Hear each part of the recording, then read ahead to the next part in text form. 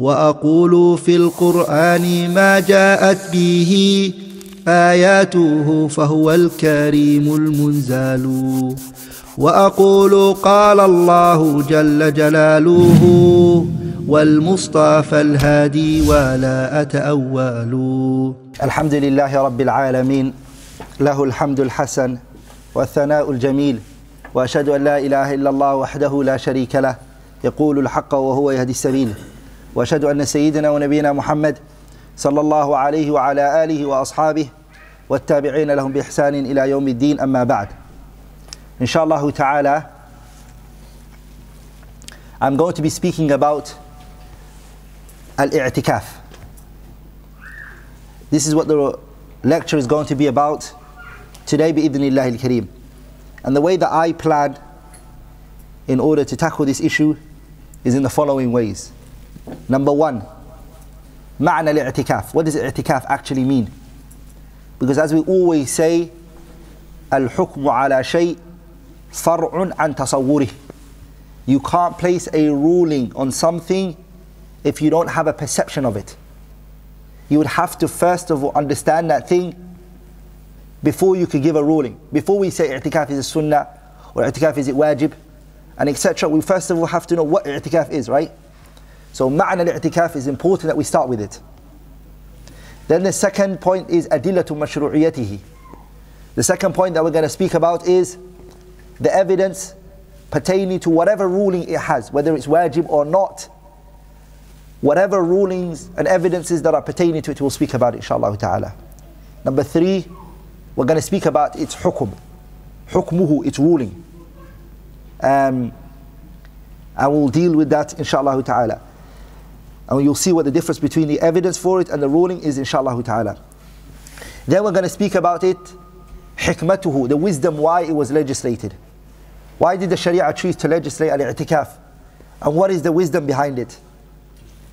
Then we're going to speak about waqtuhu, the timing in which it's done. What time is i'tikaf done? And what time has the Sharia set for it? We'll speak about that, inshallah ta'ala. We're going to speak about shurutuhu, the prerequisites and the conditions that are required from the individual who's doing i'tikaf. Shurut, the conditions that are required from the mu'takif, the one who's doing i'tikaf. Adabuhu, we're going to speak about the etiquettes of i'tikaf and the manners that a person needs to observe. We're also going to speak about mawani'uh, things that we should stay away from, that we're not allowed to do, that we should avoid once doing i'tikaf. We're also going to speak about mawdi'uh, where is i'tikaf done, and the place that i'tikaf occurs. And then inshallah ta'ala we're going to do a khatima, a conclusion, inshallah ta'ala. I wanted to take all of these points and tackle all of these points and discuss all of these points with you today. But because the time is very short, we will not be able to go through all of these points. We won't be able to. But the scholars, they say, مَا لَا يُدْرَكُ كُلُّهُ لَا يُتْرَكُ جُلُّهُ. If we can't do all of it, we'll do what we can. We'll do the best of those points, inshallah ta'ala, that we can. So let's start, inshallah ta'ala, by defining i'tikaf. They say, مَا لَا يُدْرَكُ جُلُّهُ لَا يُتْرَكُ كُلُّهُ. That's what they said. If you can't do something in its totality, then you shouldn't miss that which you can do, and to do the best in that. The first point, inshallah, is ma'na al-i'tikaf. What does i'tikaf mean? I'tikaf has a linguistic meaning and it has a technical meaning, a shar'i meaning. The linguistic meaning is al-iqamah. It is al-iqamah, to remain somewhere. Okay?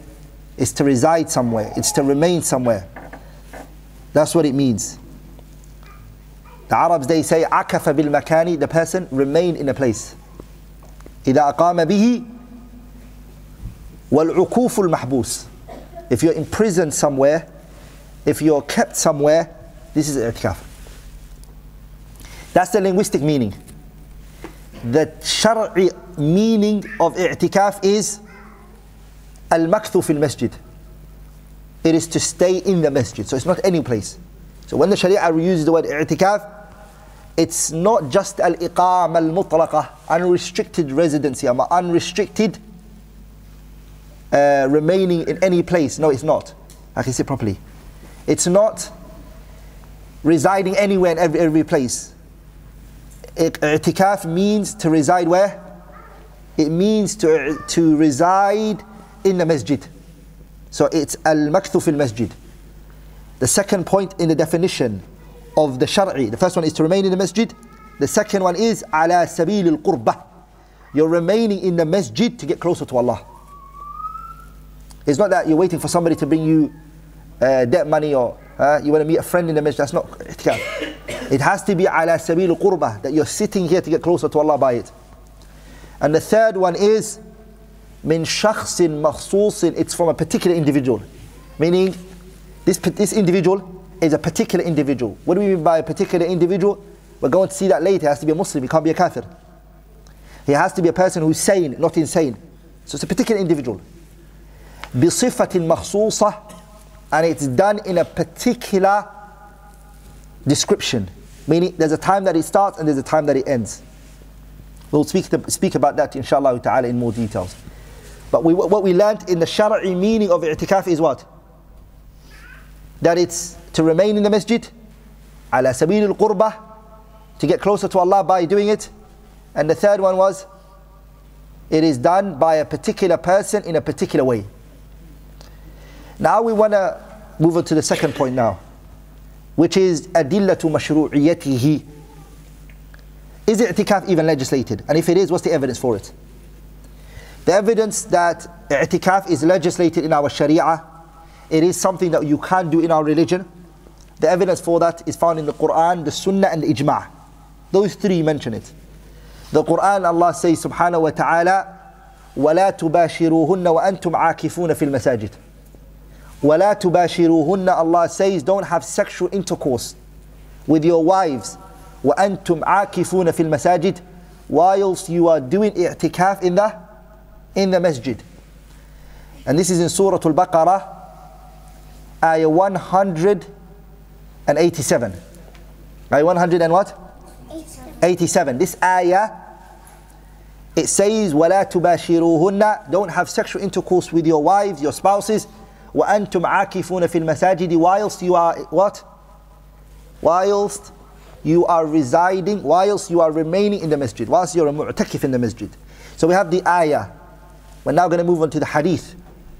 The hadith is Sahihain min hadith Aisha radiyallahu ta'ala anha. The hadith is found in Bukhari and Muslim on the authority of our mother Aisha radiyallahu ta'ala anha. She said, كان رسول الله صلى الله عليه وسلم يعتكف, that the Prophet of Allah, Nabiyullah Muhammad, he used to do i'tikaf al-ashr al-awakhir, the last 10 days min Ramadan, in the month of Ramadan. He would do i'tikaf. حتى توفاه الله, until Allah tabarak wa ta'ala took his soul sallallahu alayhi wa sallam. ثم اعتكف أزواجه من بعده, and then his wives, they did i'tikaf after his death, meaning it was something that was carried on after him. So the hadith here tells us that the messenger did i'tikaf until he died. Even the last year in which he died, he did i'tikaf 20 nights, he did it, not 10. He did 20. And then when he died, his wives done i'tikaf. So this hadith shows us mashru'iyyatul i'tikaf, that i'tikaf is a legislated matter in our religion. As for it being a mas'ala that the scholars unanimously agree upon, the scholars all agree that i'tikaf is a legislated matter. And this consensus is transmitted. This consensus is transmitted to us by, number one, Al-Imam Ibn Qudama rahimahullah in his Kitab Al-Mughni, which is a sharah of Al-Mukhtasar Al-Khiraqi. He transmits an ijma' in this mas'ala that is unanimously agreed upon by the scholars, that i'tikaf is part of our religion. So it is not a disputed matter. The second person who transmitted the ijma' is Ibn al-Mundhir in his Kitab al-Ijma', and also Ibn Hazm in his Kitab Maratib al-Ijma'. Ibn Hazm rahimahullah, he also transmits the ijma' in his Kitab Maratib al-Ijma'. And then we have the evidences that our religion is built upon, Al-Quran wa Sunnah wal Ijma'. All three of them, what do they point towards?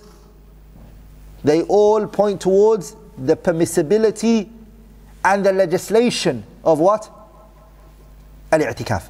Now we're going to move on to hukmuhu, its ruling. What is the ruling of Iʿtikāf then? Okay, we know it's legislated in our Sharia, but the things that are legislated in our Sharia are of different levels. They're not all the same.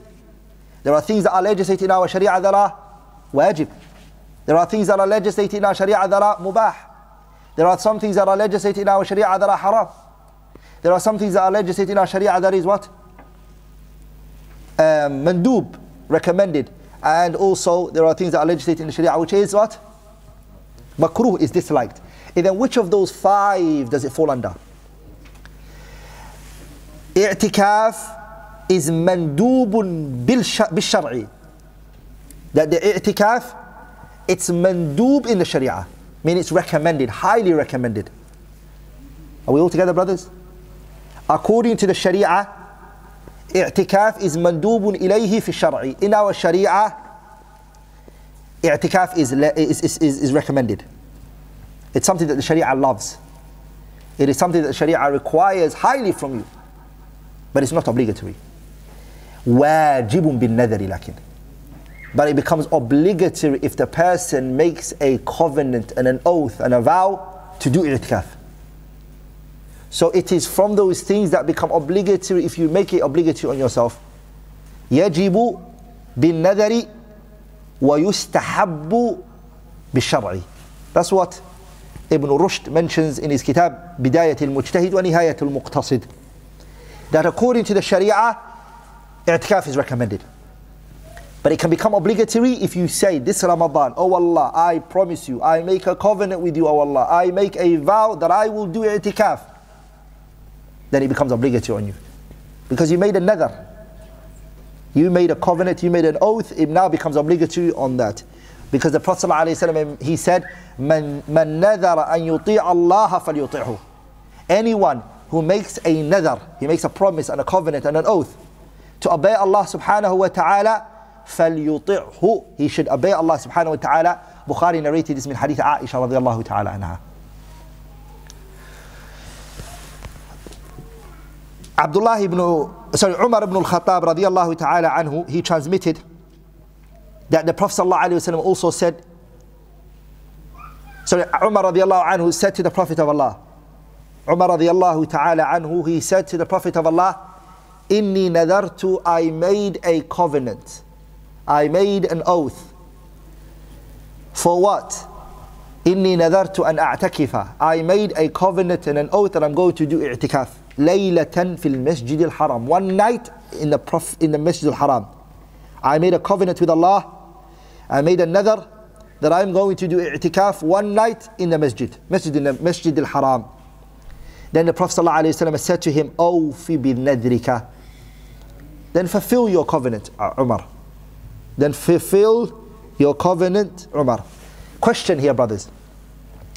Is the fact that i'tikaf being recommended, we said it's recommended in the Sharia, it being recommended, is it for the men and the women same? Or is it specific to the men only, not the women? We say, وَيَسْتَوِي مَعَ الرِّجَالِ في حكمه النساء. The women are the same with the men in this ruling. It's also recommended for them as well. Because Aisha radiallahu ta'ala anha, she said, كان النبي صلى الله عليه وسلم معتكفا. The Prophet of Allah was doing i'tikaf. Aisha said this. Safiya said this, Safiya bint Huyay, who's the Prophet's wife. She said in this hadith that كان النبي صلى الله عليه وسلم معتكفا في المسجد. The Prophet of Allah was doing i'tikaf in the masjid. في العشر الأواخر من رمضان, the last 10 days of Ramadan. فأتيته أزوره. Safiya said, I came to visit him. I came to the Prophet of Allah to visit him. Laylan, one particular night. وعنده, and with him was what? His wives. His wives were there doing i'tikaf with him, alayhi salatu wasalam. Are we all together? Aisha did i'tikaf with the Prophet. Hafsa did i'tikaf with the Prophet ﷺ, and Zainab bint Jahsh did i'tikaf with the Prophet. But when the last person coming, who was Zainab bint Jahsh, when she came and she built herself a tent, because the Prophet ﷺ, he stayed in the tent on the side of the masjid. When he realized she came, he was worried that the rest of the wives might come and get jealous, because already 3 are here. So he sallallahu alayhi wasallam, that year he cancelled the i'tikaf. He chose not to do it. And the year after, he made his i'tikaf 20 nights. So this shows, lakin, that i'tikaf for the women is like for the men. Lakin the women, when they want to do i'tikaf, the conditions that the scholars stipulate, and Shaykh Albani rahimahullah mentions in his kitab Qiyam Ramadan, is he says, وَلَا شَكَّ أَنَّ ذَلِكَ مُقَيَّدٌ بِإِذْنِ أَوْلِيَائِهِنَّ. The woman has to take the permission of her guardian. وَأَمْنِ الْفِتْنَةِ. And there has to be safety from any fitna that might occur to her. وَالْخَلْوَةِ مَعَ الرِّجَالِ. And that she's safe from not staying alone with men. That if she comes to the masjid, that it won't happen, that there will be a time she will be in a room with men by herself, a man by herself. That should be something that is definitely not going to take place. Because the qa'idah, Shaykh Albani says, is dar'ul mafsadati muqaddamun ala jalb al-masalih. To bring good, which is the i'tikaf, what takes precedence over that is to remove the harm. For her to free mix with men, or to stay with a man by herself, or for her to go against her guardian, and etc., is a fitna, is a trial and tribulation. So to remove the fitna takes precedence over bringing any good.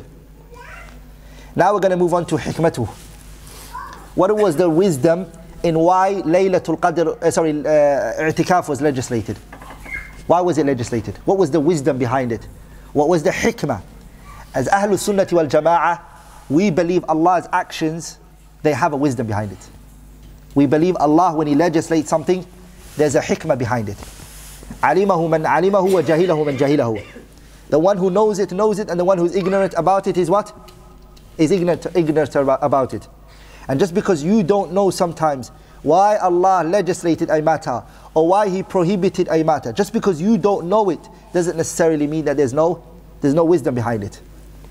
So what is the reason why Allah subhanahu wa ta'ala, He legislated i'tikaf?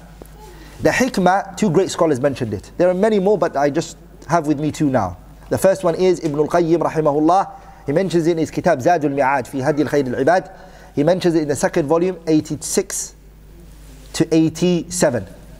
He mentions it in his kitab Zadul Mi'ad. He mentions it in the 2nd volume, page 86 to 87. And the second scholar is Ibn Rajab al-Hanbali. He mentions it in his kitab Lata'if al-Ma'arif, page 203. Ibn Rajab al-Hanbali, he mentions it in his kitab Lata'if al-Ma'arif, page 203. Both of them, let's start with the first one being Ibn al-Qayyim. Ibn al-Qayyim says, the reason why Allah legislated subhanahu wa ta'ala i'tikaf is the perfection of the heart, and the rectification of the heart, and the heart being steadfast on the way Allah loves and is pleased with. It can occur when the person is in a solitude, when they're alone by themselves. So Allah tabaraka wa ta'ala legislated i'tikaf for that, because the thing Allah looks at is the heart. Inna Allah la yanzuru ila ajsamikum wa la ila suwarikum walakin yanzuru ila qulubikum wa a'malikum. The hadith Sahih Muslim in hadith Abi Hurairah, that Allah doesn't look at your form, Allah doesn't look at how big you are, Allah doesn't look at your physique. What Allah looks at is the person's heart. So the perfection of the heart is what's required in Ramadan, especially these last 10 nights. So the person, he goes into i'tikaf. This is what keeps that heart steadfast. The person's heart disconnects from the worldly matters, whether it be his wife, his children, his business and his dunya, all of the things that are awa'iq, they are obstacles between him and fully focusing on Allah. He's now pushed them all to the side. And he's now fully focused on what? He's fully focused on the relationship between him and Allah subhanahu wa ta'ala. Ibn al-Qayyim's kalam, the zubda, the conclusion of it is that As for Hafidh ibn Rajab's statement, it's very short, so we read it and we'll translate it word for word. He says, معنى الاعتكاف حقيقة قطع العلائق عن الخلائق للاتصال بخدمة الخالق. He said that the meaning of i'tikaf and the real essence of i'tikaf is قطع العلائق. It is to cut any ties from what? عن الخلائق, the creation. So it defeats the purpose when you're doing i'tikaf if you're calling people on the phone, and if you're messaging, and if you're on social media. It defeats the purpose of i'tikaf. Because i'tikaf is قطع العلائق عن الخلائق, is to disconnect yourself and your bond and your relationship with what? The world, the outside world. You're here, cut from all of that. Why? What's the reason? الاتصال بخدمة الخالق. And the reason why your heart is disconnected from all of that is for it to serve the Creator. So even if you're not talking to anyone on social media, you're not using your phone, but even if you're not doing anything in the masjid, you're just sitting around, and you're not serving your Lord, and then again it goes against the what? حقيقة الاعتكاف. It goes against the real essence of what i'tikaf is. Because i'tikaf is compounded of two things. What is it compounded of? قطع العلائق عن الخلائق. Disconnect yourself from the creation, one. And the second thing is للاتصال بخدمة الخالق, that you're serving your Lord, Allah subhanahu wa ta'ala. How do you serve your Lord? By reading Quran, by doing dhikr, by praying, and etc. So those two things Ibn Rajab mentions in his Kitab Lata'if al-Ma'arif. Waqtuhu, now we're going to go into the timing in which i'tikaf is legislated. Waqtuhu, the time that i'tikaf is legislated is any time in the year. في أي وقت من أيام السنة, any time within the year, i'tikaf can happen, and it can occur. It has been transmitted that the Messenger sallallahu alaihi wasallam i'takafa al-ashr al-awail min Shawwal. The Prophet sallallahu alaihi wasallam, he did i'tikaf the first 10 days of Shawwal. He did it. He did i'tikaf alayhi salatu wasallam. Another riwayah says no, ashr al-awakhir, the last 10 nights of Shawwal. That happened. Lakin i'tikaf is greatly emphasized في Ramadan, in the month of Ramadan. Why? لمواظبة النبي صلى الله عليه وسلم فيه. Because the Prophet ﷺ was consistent in doing it. عليه الصلاة والسلام. He was consistent in doing it. Are we all together, brothers? He was consistent in doing it in Ramadan, and that is what he was known to do it in. And it was especially in the what? The last 10 nights of Ramadan. There was a time which I mentioned, he done it for how many? 20. Like in generally, and the overwhelming majority of the times, the Messenger sallallahu alaihi wasallam would do it at the what? The last 10 nights, alayhi salatu wasalam. And that is the most virtuous timing to do it. When does it start? What's the starting time for the person who's doing i'tikaf? The mubtada' i'tikaf, the beginning of i'tikaf, it's to be بعد صلاة الفجر, after Salatul Fajr. The person comes into i'tikaf. What time? The scholars, they have two qawl. The scholars have two views.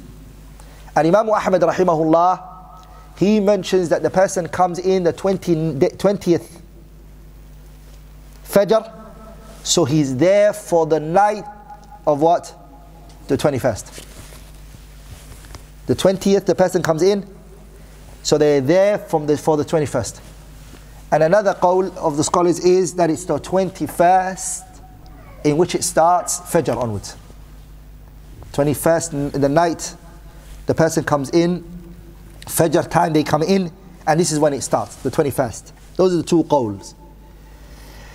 Aisha radiallahu ta'ala anha, she mentions that so let's first of all prove that it's Fajr onwards. Aisha radiallahu ta'ala anha, she mentions in the hadith that كان إذا أراد أن يعتكف, if the Prophet wanted to do i'tikaf, صلى الفجر, he would pray Fajr, ثم دخل معتكفة, then he would enter his i'tikaf, يرحمك الله. So this is what we understand. Now in the hadith, what does it say? It says كان إذا أراد, the word كان. What does كان show in the Arabic language? The كان shows يقتضي الدوام عند أهل العلم. Kana shows in the Arabic language ad-dawam, consistency, continuation. That's what it shows.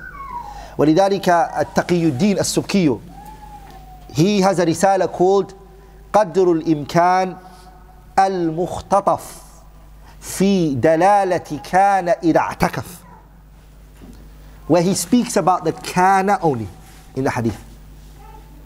تقي الدين السبكي, he wrote a kitab where he called it قدر الإمكان المختطف في دلالة كان إذا اعتكف.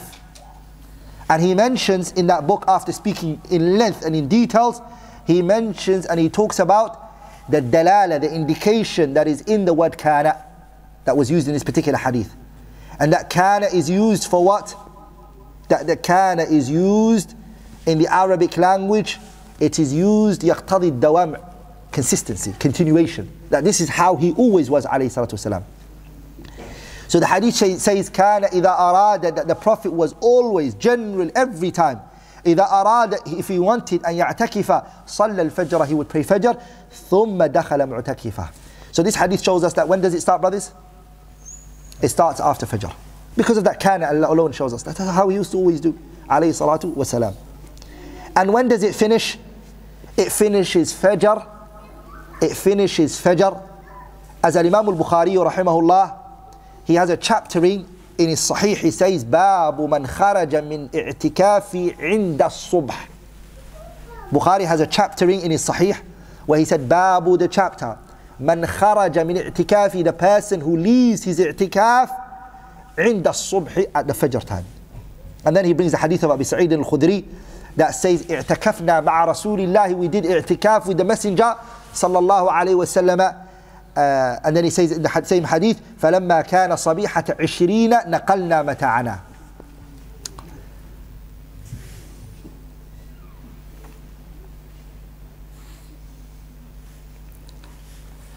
What are the conditions?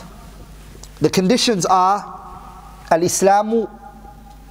Number one is the person is a Muslim. The condition is what? That the person is a what? That the person is a Muslim. So i'tikaf, is it accepted from a disbeliever? No. Because iman is first of all required from him. But he is mukhatab bifuru' al-sharia. But he is being addressed in the i'tikaf. Meaning the istihbab of i'tikaf also applies on him as well. But he can't come with it because he's a disbeliever. So he has to become a believer first. The second condition is al-aql. That the person has what? Al-aql or tamyiz. He's sane, and the fact that the person is tamyiz. So al-aql and tamyiz, we bring it together, which is that the person is sane and he has reached puberty. He has tamyiz, he can distinguish between things. So he's not a little child. Good. The third one is an-niyyah, intention. Intention is needed. ولذلك ابن رشد in his kitab بداية المجتهد, he says أما النية فلا أعلم فيها خلافا. As for the intention, I don't know any scholars who disputed in it that it's required. I don't know any scholar who disputed in the intention that it's required, that it's a prerequisite. Good. The next condition that is required is a siyam, fasting. That person who's doing i'tikaf has to be a person who's fasting. And this is something, after research, became qawl rajih indi. Especially these last couple of days, this is a strong opinion, that if the person is not fasting, he can't do i'tikaf because it's a prerequisite. What's the evidence for that? The evidence for that is the hadith of Aisha where she said, as-sunnah fi man i'takafa an yasuma. That it's a sunnah, whoever does i'tikaf, to fast. Now what we have to understand is, when the Sahabas they say the word as-sunnah, when the Sahabas they say as-sunnah indana, the sunnah to us is, what do they mean? The scholars they mention that it means it's something that the Prophet sallallahu alaihi wasallam legislated. So even that though it's the statement of Aisha which is mawquf, lakin lahu hukm al-raf'i. We deal with it as though it is the Prophet ﷺ statement. or the action of the Prophet ﷺ. So when you hear the companions, they said, as-sunnatu indana. The scholars, they say, mawqufu lafdan marfu'u hukman. It has hukm al-raf'i. It is dealt with as though the Prophet did it or said it. ولذلك العلامة ابن تركماني, he has a kitab called الجوهر النقي. And because the hadith I mentioned before, which is as-sunnatu fi man i'tikaf an yasuma, is narrated by Bayhaqi in his Sunan. Bayhaqi narrated in his Sunan. And Ibn Turkumani, he has a kitab called Jawharun Naqi. Jawharun Naqi is actually published with the Sunan al-Kubra by Bayhaqi. If you buy the Sunan al-Kubra by Bayhaqi, you will find that Jawharun Naqi is published with it. It's in it.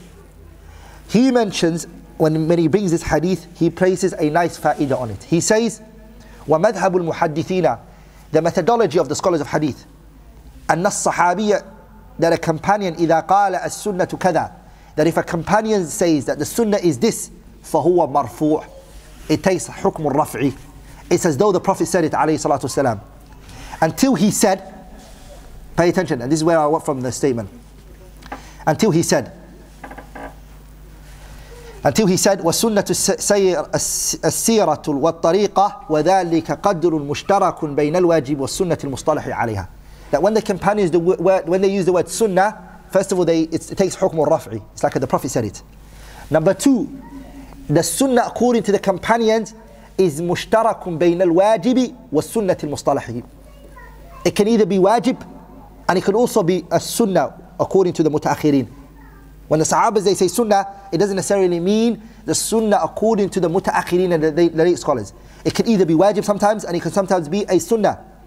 Are we all together? So here the question is, when Aisha mentioned that as-sunnatu, that the sunnah fi man i'takafa, the sunnah for the one who's doing i'tikaf, is an yasuma, to fast. Does she mean the wajib or does she mean that it's recommended? Okay, brothers.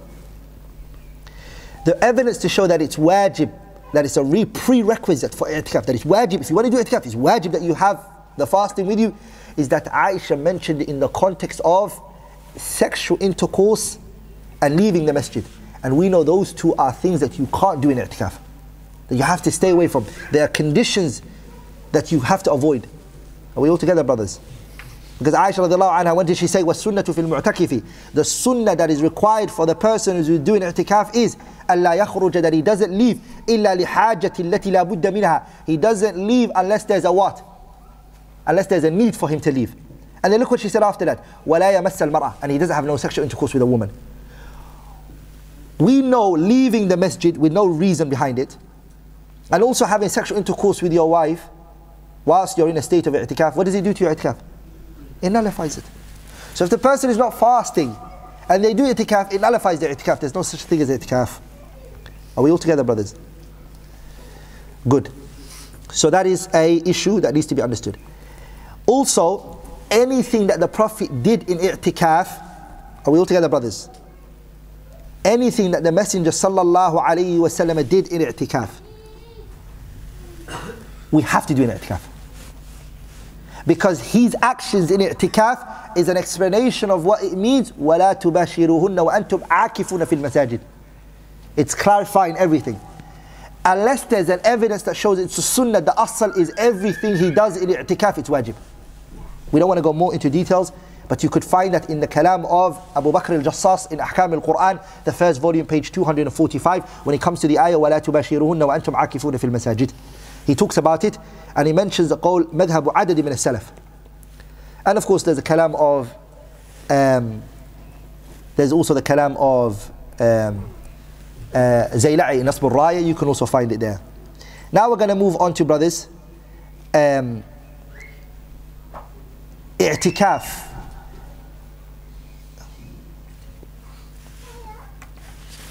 I think the time is finished. We'll stop here and maybe carry on another time, another day. I have something to do as well. So we'll stop here, inshallah ta'ala. We maybe carry on maybe tomorrow, or if not, another time, inshallah ta'ala. We can do tomorrow? Yeah, okay, we'll do it, inshallah, tomorrow. Bi-idhnillahi. What time? Yeah? 6 o'clock, inshallah ta'ala, tomorrow. We'll do the next part of what's remaining for the i'tikaf. Anything which I have said that was wrong or incorrect is from me, shaitan, and Allah and His Messenger are free from it. Subhanakallahumma bihamdik, ashhadu an la ilaha illallah, astaghfiruka wa atubu ilayk.